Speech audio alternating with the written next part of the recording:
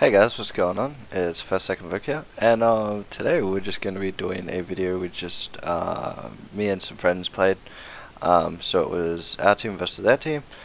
I would say this is a very, not so much very, but it's a very decent skill cap to this game. We had like a lot of players that were good and very bad, so I'm just going to go through and sort of pick out what I noticed and just try and help you guys to understand the game and maybe just pick up on little things and hopefully improve your gameplay with these videos. So we're just going to go ahead and start it up, and I'll start recording at the very start of the game, and then as you can see here, this is the characters lineup. So yeah, there's a couple unorthodox picks, but due to we use a system, basically an external web browser, to select champions and ban a champion each, and then we go from the pick order. Similar to League of Legends, however, it's only one ban due to the character pool being so small. You can't really have more than you can't really have 3 bans, otherwise very little team comps would be able to be available to create decent ones. It'd be very unstable with who you're picking and all that sort of thing. So yeah, we use that. But yeah, we'll just get into this game, and then I'll go through and pick out little things. So yeah, I hope you all enjoy. And we're back in. So as you can see, we have in the opponent's team, we have a Valor, Lily, Stitches, Sylvanas, and Lost Vikings. Over here we have Felstead, Uther, Abathur, Illidan, and a Chen.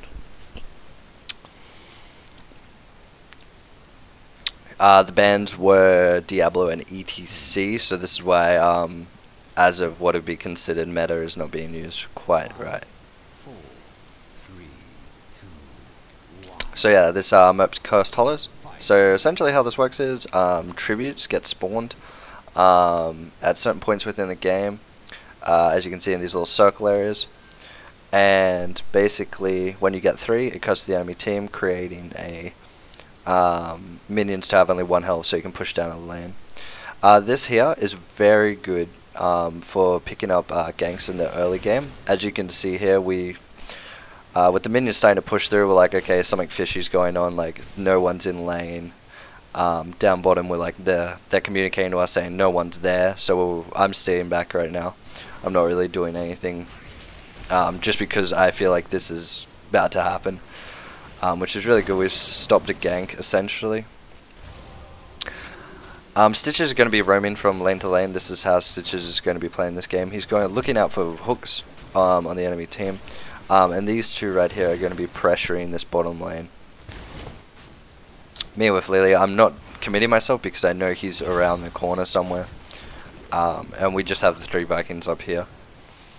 It is better to split the Vikings, however, I guess he was trying to see if the Vikings were strong as a 3 to see if he could just push down a lane. But yeah, no less. So the Abathur is basically, you got to be careful with this Abathur, because if he was to know where Abathur was, he could come through here and hook through. But we didn't see that happen.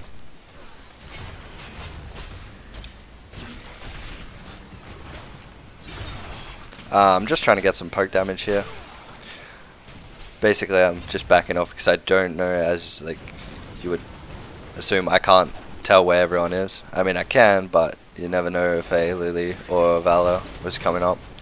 So I was very careful with that.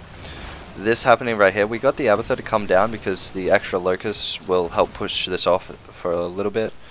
It's a bit hard to stop this sort of push with me having to stay middle and Chen's having to stay top. Hence why they gain a level advantage right now, because they're getting away with pushing these down. But we can't really stop it, so it's not too big of a problem.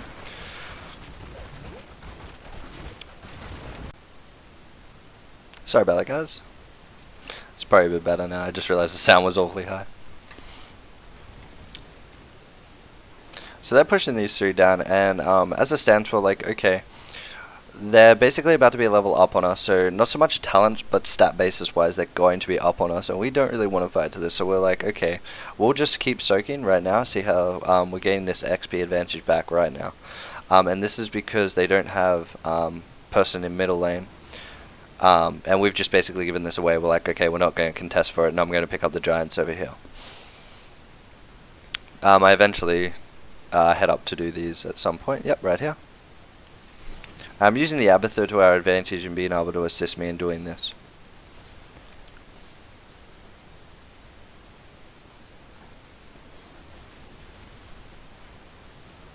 So these giants are going to push through. It's not the best against Sylvanas because she can obviously kill these really easily without them actually doing anything. But the Abathur's keeping them off, which is fine. Now we're going to lose this, but as you can see, we still have a we're still level 6. They are a little bit of XP ahead, but it's fine because now that they're taking this, even though they will have the XP advantage early, when it comes to the late game, because we've been soaking better, we're gonna, when we do clear this, we're gonna be at levels up. At least that's how it stands. It may not be the outcome, but yes. So they're pushing this down, and with we're just trying to, I guess, soak without fighting here because there's no point in fighting. They're a talent up technically right now, and just levels in general is just really strong.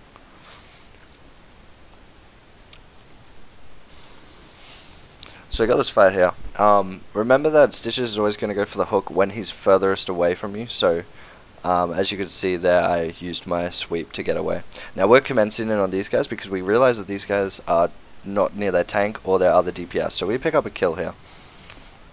Remembering to always clear the healing ward when it gets put down, because that it can stop, you know, a lot of healing. Azur's heading back because we have the fly, so we can use the mobility of Felstead to our advantage. So we pick up one tribute here, which is really good. Sadly, the Abathur goes for a bit of a cocky play and gets killed for that, but it's all good in the hood. Azur's coming up here. He's going to try to get a sneaky kill on this guy. Good disengage. Got it out of there. Really good. So these two are picking up this, which is really good at this point. However, they're still not soaking bot, so it could be hindering their XP as it stands. We try to do the sneaky medium camp here, or bruises. We see this Valor come through. Oh wait, no, she turned back. That was really close. I thought she came down. Well, okay, sorry, no, they're setting up for this, and we're like, okay, we don't care about that. Just because of the fact that they still need one more tribute after that, so we're going to be like, okay, let's take our let's test our luck with trying to take that boss. However, they may return the favor. Azur's up here, he gets picked off, and as you can see, this game's not going very well for us. We're basically getting caught out in a couple of little silly mistakes every now and then. However, we do pick this up, which is very crucial because this is now going to push this down, and we're going to get our XP level advantage back. Well, we're going to equal it out.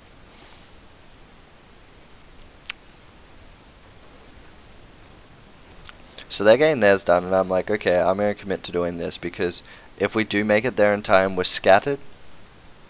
However, we did have the feeling that they were doing boss. We could have maybe intercepted, but I just don't think we would have gotten it in time. With this now heading up to here, we're at the point where we know they're set up because they were just at boss, but we're going to have to go and try and, you know, stop them getting this because we're both level 10 now. Sure, they may be a level up now, but we're both level 10. And, you know, if we had have fought there, it could have been good, but it could have been bad because basically they got their third tribute, which means now they're going to get an even bigger level advantage. We do still have this boss pushing down here, which is really good for us, especially during curse. So we commit to a fight here now. As you can see, the Sylvanas is at the back, which is what you always want to be doing. She has the long range, so you've definitely got to use that to your advantage. Now this is where the mistake that I make as the Illidan gets played here. You'll see me go for this Valor, which is really silly. I isolated away from the group, and I didn't use my ult to its full potential by hitting multiple targets and gaining extra health, as you'll see in this video. So after I got spat out, I'm like, okay, I need to go for this person. But at this point, I'm like, oh, it's too late. I need to back up. And what I really should have been doing is coming back here as soon as I got put out and altered this whole team. We realized at this point, we're like, okay, we're too low. We need to get out. And I'm just like, oh, well, that was totally dumb of me because I'm useless in this fight now. We both back out. We try to clear this giant. Azur gets picked up here from this stun. And I have misplayed very bad there, but we'll try and work before we can and get this done. I'm backing up right now because there's no point me running into this and dying, because then they could possibly clear this and get the game with this golem. So at this point, Clapton's going pretty deep. It's not exactly a it's a calculated risk, and I think he did very well with it. This Vala's doing very well, and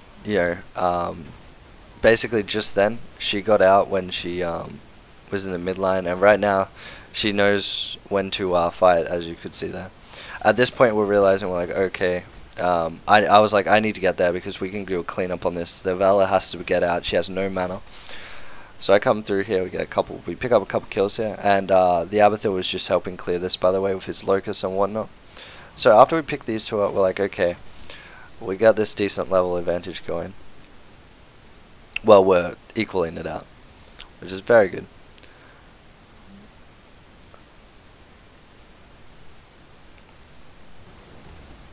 Sorry, just getting a message. Yeah, so basically at this point in the game, like, we just need to soak, basically get camps where we can, because there's no other objectives on the map right now. Clapton was way overextended. He got picked up, and that really kind of hindered this part in the game. Like, we're getting further and further behind. They're going to be pushing down for this mid. Stitcher's lost his hook, so now we know that Stitcher's doesn't have his hook, so as you can see, Azur's being aggressive, a lot more aggressive. Demise popped his ult. However, I don't think it was the right move, but it definitely did hinder them from pushing here.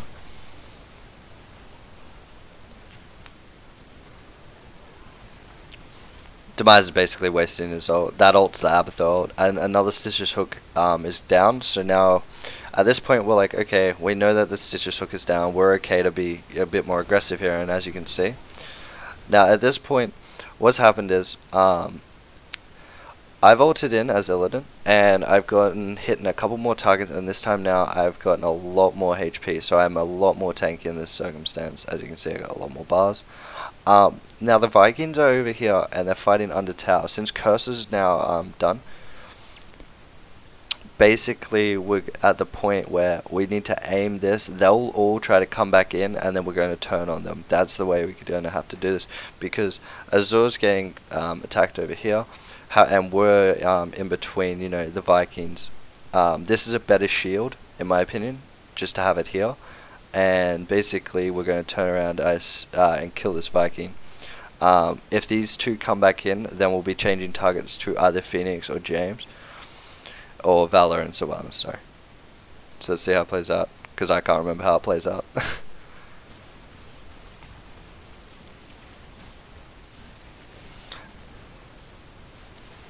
So we're aiming Sylvanas here. I'm backing out because I'm like, okay, I'm way too weak. I really can't be dying here. The shield gets popped on me, and I waste the shield. I should have just gone straight back in. At this point, I'm like, okay, I need to try and get out the best way I can. I try to use my Q to get back over to these minions, but I die in the process. Azur's surviving, so Azur's going to try and get out of here. And we go back to defend. But as you could see, the level advantage really hindered us there. We basically lost that fight, basically just on the fact that not so much the level advantage, but the position as well, and our targets to aim were very, they weren't being consistent with the team. Like, a couple people aimed different things, and that definitely hindered us. So Phoenix is picking up this, a very smart move in my opinion. At this point we're kind of just like, okay, they're more than likely going to be doing boss when it comes up. And when we see this, we basically are under the assumption, okay, they're going to do boss, and we can't stop it. So best option here would be to go down and get this. Yep, so we're going to go down and get it. These guys are setting up. This is what I would assume they're thinking. Okay, they're thinking we're going to be doing boss, so they're going to try and catch us out. We weren't trying to play greedy here. We were just trying to, you know, get this level advantage back, tilting in our favor, and which we tried to do. Now this part here is very dangerous. If that hook had have hit, that would have been game changing. And now we're like, okay, the hook's down. We need to head up for top. Arcana gets picked off here, and there's literally nothing we can really do about it. Will he get away? That hook was very, very strong there. However, they have now wasted time with trying to get this kill, so in doing so, they're possibly going to go boss, and this is when we decide the decision, okay, if they're doing our boss, we need to go do theirs, because if they're committing like a heap of people to do this, then we know that, okay, there's going to be a lot up there, and we also have this vision here to know if they're coming down for us. We were under the assumption that they may come down, so with this in mind, we were like, okay, we'll see them coming, essentially. Abathur pops his ult to Evolution and Illidan, so we get this done really quickly, which is really good. And now we're like, okay, we need to definitely get out of here because they're going to be folding in on us. We're slowly getting this level advantage back, however, it still is very low, so we don't want to be fighting. I had to back there. If I had kept running, I would have got caught, and it would have been very, very bad for the team. So we're just killing Golem, and they're going to kill our Golem. Average play right here to do this. There's no point to attack with it when you could get wiped here and die, so, or vice versa. Sylvanas is doing a smart move here. She's just playing, making sure that, well, there's nothing else to do, or, well, you know, this is getting cleared. It's not going to get this keep, so you might as well go for another objective like these. Hence what, you know, we're doing right now.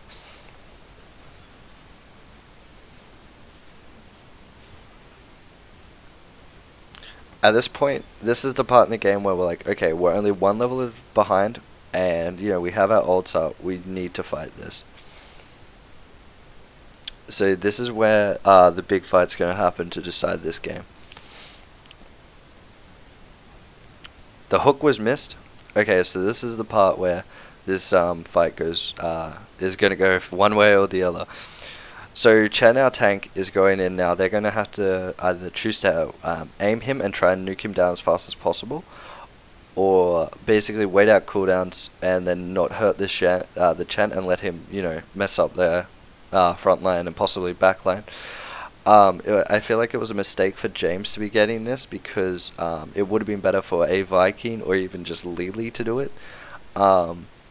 It doesn't matter if someone's doing this. If it was to be a Stitches doing it, or even, you know, a Viking, it's not going to look any more of a bait. So with us engaging right now, we're in the situation where we're ready to fight, even though they could blow everything on this.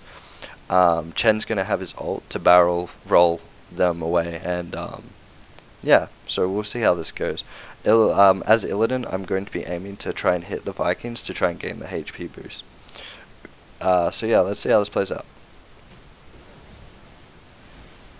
As you could see, they didn't choose to blow up Clapton. They start to aim me. That was a very good ult. That lightning strike. At this point, we're all getting rather low, but I'm back in the mix now, so I'm just starting to try and aim a Viking, just get him out. I end up going for the Sylvanas here because she's an easier target.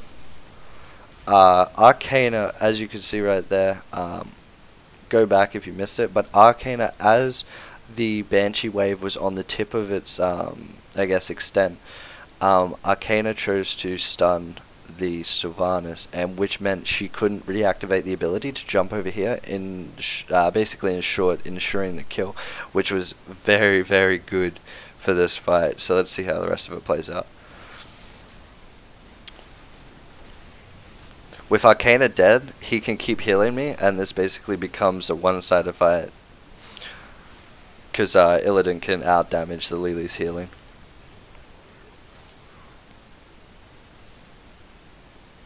At this point, Azor's like, okay, I can't stay because I'm getting low, and he left it to me to get. So I'm going to pick up this tribute right here, and then possibly proceed to go down and do this. Sorry, Felstead will proceed to clear middle, and then top, and then go down and get this. I'm going to head up and snatch these two for a little bit of this, try and get this level advantage.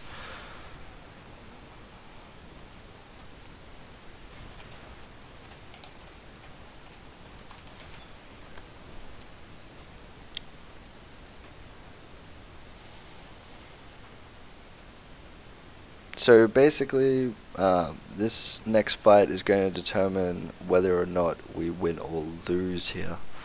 Due to the, well, basically off the assumption that death timers are really high now, so if more than 3 of us die, or more of 3 of them die, and no one on the opposite team dies, then that'll be game.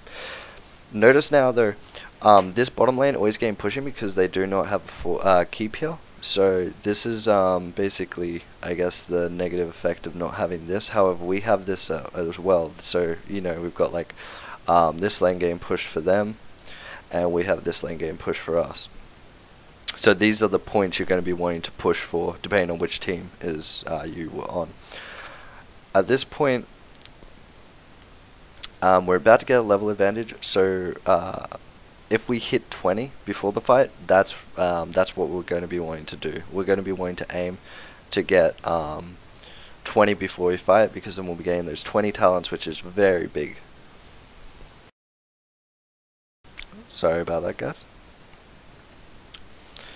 They're setting up for a fight, possibly. Nope. Okay. We're going to set up down here. Now, this is the part where this game gets decided.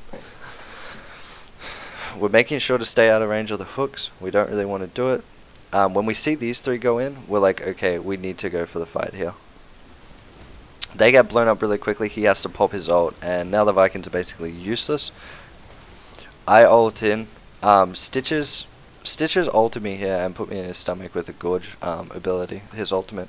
It wasn't very, like, it wasn't a good decision. However, if they had have aimed even just Demise, who was in the evolution Felstead, that would have been fine as well. But if this Stitches brings me to his backline, that's not good at all.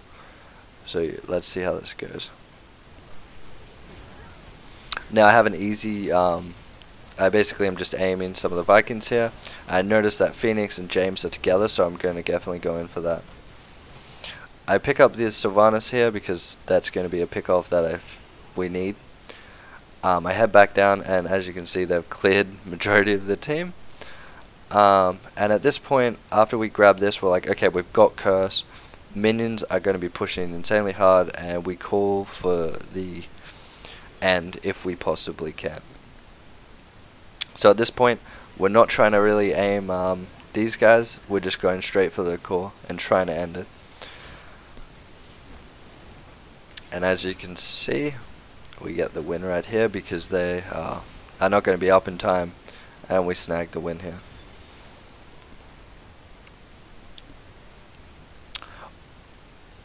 All in all, very good game. A lot of plays that were done in here. For example, the top with me following in on the Valor was very bad. However, in the end, we definitely picked up on, you know, our strengths, as well as the fact that we fought when we were 20, and they should have possibly backed out because they weren't 20 yet. So with that all in mind, that's what the team fight came down to, and that's why I feel we won that. So yeah, I hope this video has been entertaining, as well as, you know, giving a perspective on the game to try and learn from. So yeah, this is just going to be a video I'm going to put up, obviously, and I hope to see you guys all in the next video. If you have any questions or you want to add me in game, go ahead. I'll leave my Battle.net ID down in the description if you would like to add me, and, you know, possibly send, you know, something through to say, or what you would like to see, or anything like that. If you wanted me to do, like, I guess a champion spotlight, I could do that as well and give you my opinion on the champion. But yeah, So I hope you guys all had fun watching. I hope I showed you a different aspect to this game, all that sort of stuff. So yeah, hope you all have a good day. Peace out.